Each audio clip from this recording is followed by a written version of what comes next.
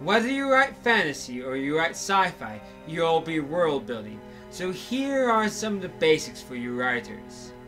Remember why you are world building. Yes, world building will give you a neat, interesting world to place your stories inside of. It will allow you to express all those ideas that bounce around your head. It will give deep, secondary, and tertiary meanings to your story. And maybe it will inspire a plot or solutions to a plot. But remember, it's that story and plot that you're telling that's the key to your work.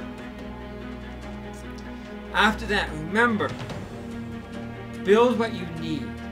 If your story occurs only in that empire on one corner of your world, you don't need to build the isolated kingdom on the other side. Or if your story only occurs in a small island world, build an island. That's where you need to start.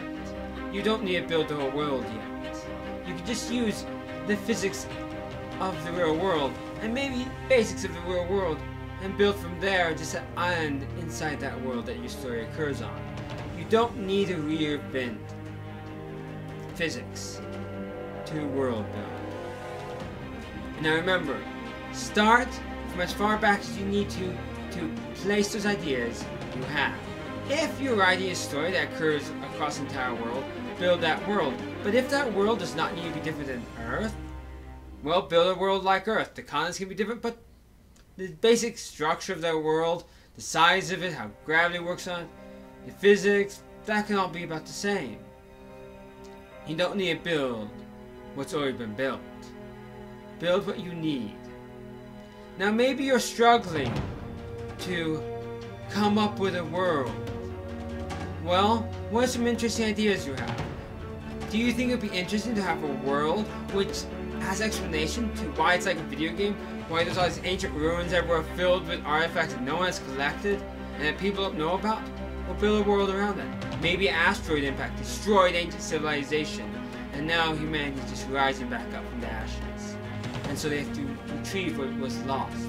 Or maybe in your world there were animal slaves that your societies used that rose up in rebellion at the same time of great famine because of drought and at a time of a great volcanic eruption that collapsed all of civilization so that humans and those animals that are now free from slavery are now just rising back up to rebuild civilization, returning to those ruined cities. Build from the ideas you have.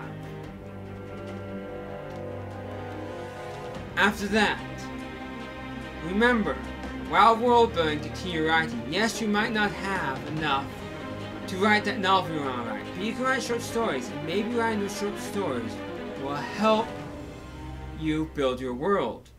While world building, I started writing a short story because I couldn't work on my novel yet. I didn't fully understand my magic system. I still don't yet have it complete. But I figured out at that point that my self-declared gods, who aren't actually gods, they're people who gain great power, how they gain that great power is by the stones that can draw in the magical energy from the spiritual realm have been placed in them to replace the heart. So they have heart stones that supply them power, and that removing of those heart stones will kill them. They're not actually truly immortal.